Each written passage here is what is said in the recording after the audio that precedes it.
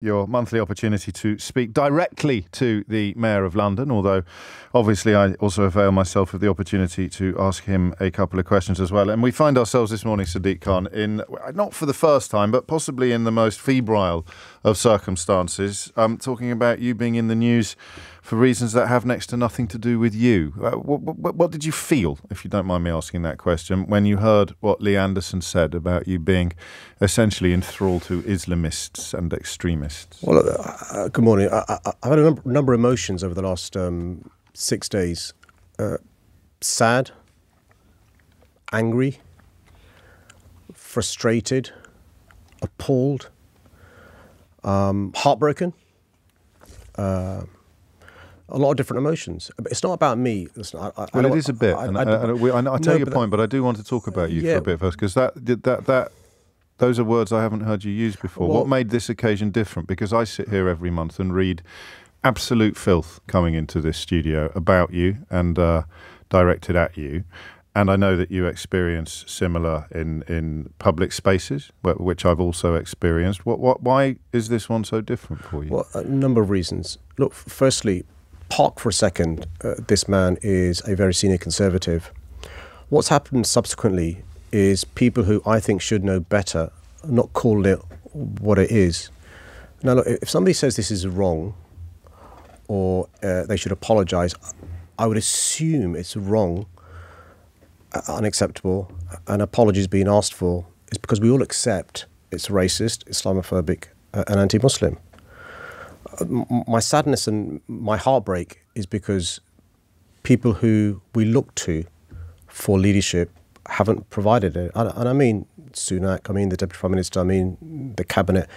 James, I was one of the first people in real time on your show and at other places to call out anti-Semitism within my party.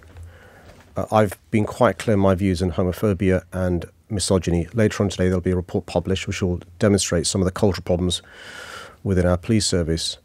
Why is anti-Muslim hatred, why is Islamophobia any less serious than those things?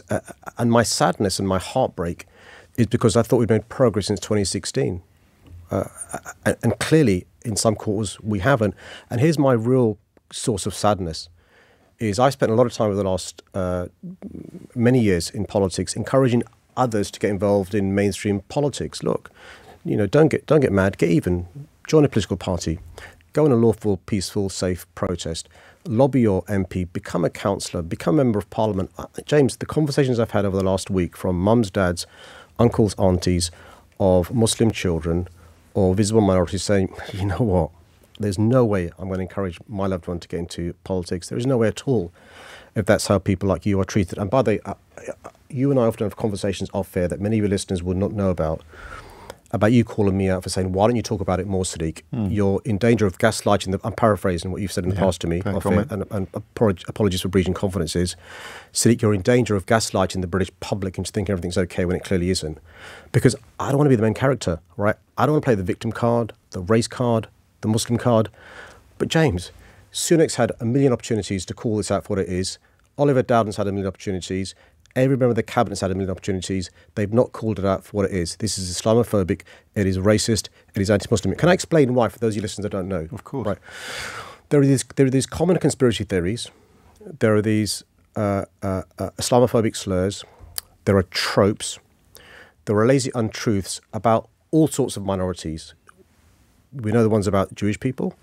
We know the ones about women. We know the ones about those from the LGBTQ plus community. The ones about Muslims are basically Muslims taking over London, the Islamification of society. The phrase Londonistan is a reflection of those conspiracy theories, sleeper cells. Well, what this man did was basically articulate in a few sentences all those tropes. It's clearly Islamophobic. It's clearly anti-Muslim. It's clearly racist. And here why I'm angry. What the Tories have done is try and deflect this by an argument about definition of Islamophobia. That's exactly what the Labour Party did about the definition of anti-Semitism in 2016, right? I accepted straight away the IHRA definition of anti-Semitism. Why aren't the Conservatives accepting the United Nations, the all-party parliamentary group definition of Islamophobia. So look, I'm happy to call it anti-Muslim hatred if it gets onto the terrain of what's at the root of this, which is, a big problem in the UK, a big problem across the globe, and we should be bringing communities together, uniting communities rather than dividing them. What do you think explains the reluctance? Because to many people listening to this, they will remember Labour MPs, very senior Labour MPs, being outspoken about anti-Semitism in their own ranks and being happy to name the people that they felt were responsible. Why do you think somebody as intelligent as Rishi Sunak and as well-versed in the challenges of diversity and persecution and racism, why do you think he and all of his colleagues have failed so signally to call it out for what it so clearly is? Well, firstly, I think it starts from the top. The top's got to provide leadership, and Sunak is weak. He's weak. Sunak's weak. Look, but what's he frightened of? Well, because of the double standards. If Sunak did the right thing and called out this man for what he said and what it is, then it begs the question, what about Braverman? Begs the question, what about other members of the Conservative Party? And he's a weak leader, and I'm afraid for the next few weeks and months we'll have more of this. And here's the problem. The consequences of that is it normalises hatred against Muslims. Is it as simple as that? If they were to put a name on what Lee Anderson has done, it would apply equally to Suella Braverman and others? Well, I mean, it's for... Look, well, let me read you what she said. The truth is that the Islamists, the extremists and the anti-Semites are in charge now. They have bullied the Labour Party, they have bullied our institutions, and now they have bullied our country into submission. Is that... I don't want to play top trumps on such a serious issue, but to you, is that worse than what Lee Anderson said? According to Anderson, yes, because here's the if you you don't need to do this, but I'll explain to you what happened. But if you watch the actual interview that this man gave, he was saying actually Braverman went too far because it's not this. I'm paraphrasing. The Islamists aren't controlling the country, but they are London. Now, would he have said that if my faith was other than Islam? Would he have said that if my skin was other than the colour that my skin is? And here's the issue. And now there's all sorts of deflection. And by the way, James, every month I come and I can have a discussion debate about policing, about the NHS, about housing, about the ULEZ, about air quality. That's a discussion on my policies, right? Not the colour of my skin or my religion, but also where's the evidence? And here's the thing, why I'm heartbroken and sad, is it's 2024, man. We're not talking about the 1970s when my dad came in the 1960s where there were signs saying no black, no Irish, no dogs. By blacks, they meant anybody of colour. This is 2024. And this man wasn't the deputy chairman 15 years ago. He was the last deputy chairman. Suella Braverman wasn't the Home Secretary 30 years ago. She was the last Home Secretary. Liz Truss wasn't the Prime Minister 30 years ago. She was the last Prime Minister. I'm sorry.